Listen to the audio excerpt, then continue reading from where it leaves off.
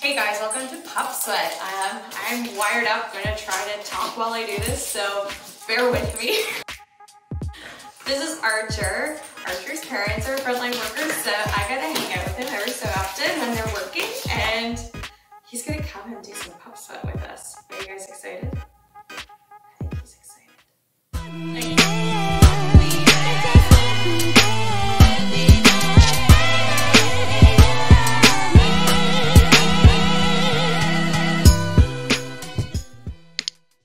What you're gonna need for this Pup Sweat is a toy that your dog finds very, very exciting.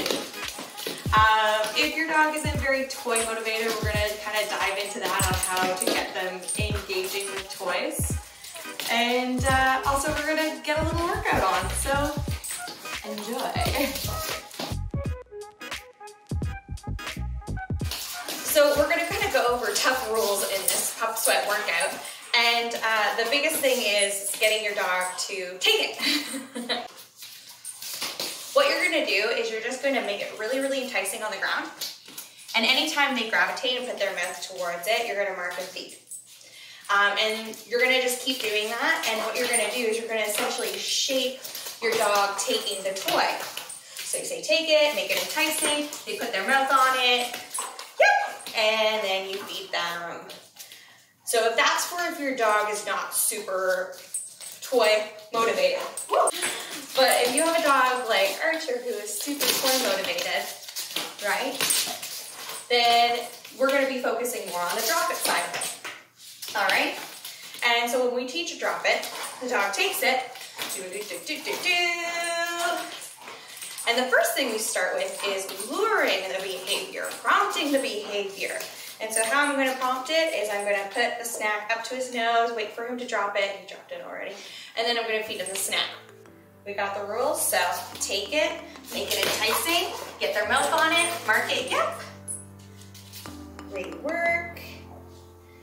Then if you're needing to install a good drop it, you're going to get them tugging, and then you're going to take that treat, shove it up to their nose, wait for them to release, and then pop that snack in for them to release in their mouth. All right. So now what we're gonna do is we're going to do a tug and squat. So get dog to tug, it.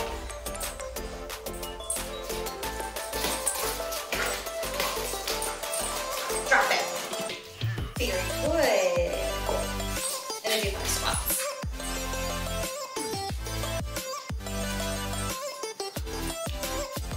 Take it.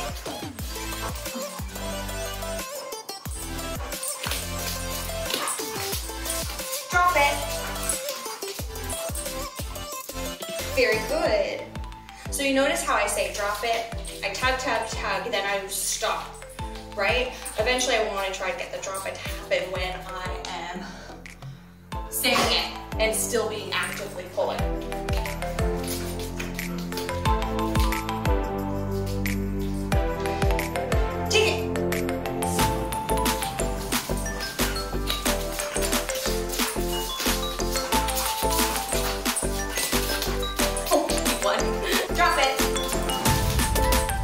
Very good. Last one.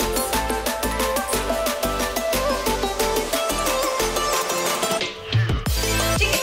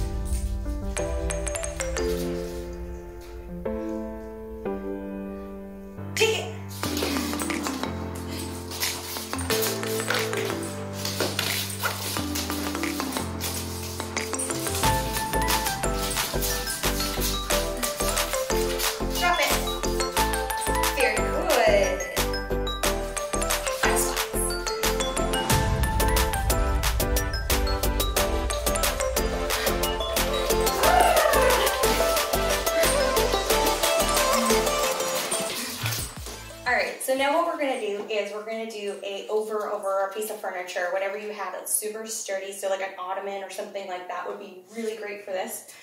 And what we're going to do is we're going to teach our dog to go over. Every time they go over, we have to do a burpee ladder. So we're going to do 1 burpee, they go over, we do 2, 3, 4, 5, 6, all the way up to 10, all right? Now, how to get your dog to go over, right? I would suggest making sure it's something that they are able to do like that. So don't make it too hard, but halfway through the workout, if you want to make it harder, that's totally fine. And when we get started with this, our proximity to the item is really important. We're kind of making a barrier so then they can't go around. So if you find that your item, you need to have it against something, that's totally fine. They can't go over there. So the only option to receive the item is to go over and get it on the other side. And then eventually we can build up to the fact that we're way back here. We're telling them to go over the item. They can choose to go this way if they want to, but they know that this is the only way that they can get the item that they really want. Also how you have to get through your burpee ladder over. So, you ready? All right, let's go.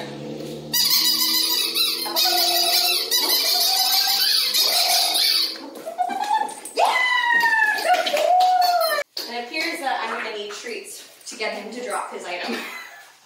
You notice how I had to prompt him a lot to get him to go over.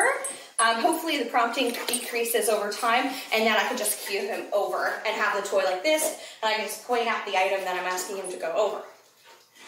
But we got to build up to that. So right now we're prompting and luring him over, and when he achieves that behavior, I toss the reinforcer. All right, so let's get going. And each time we go over, we add 1 more burpee, okay? So the first time we go over 1, second time we go over 2, and we're gonna build up to 10. So we're gonna get super sweaty doing this, okay? Let's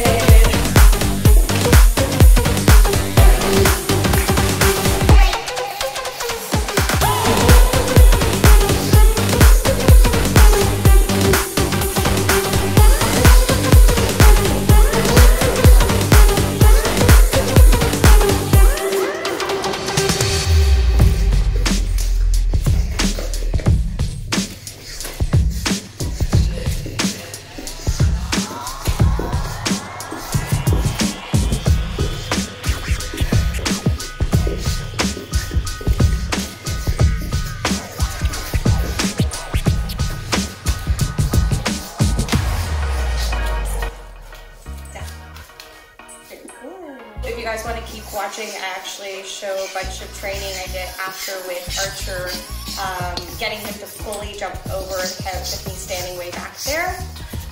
Very, very entertaining watching how that training plan kind of transformed, where you start with just prompting the dog and then using hand signals or body signals of some sort, and then adding the cue on.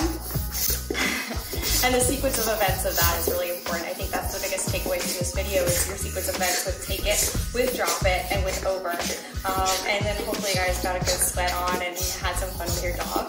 And if you guys could hit subscribe, and you guys can definitely check out more pop sweat videos to come. Over.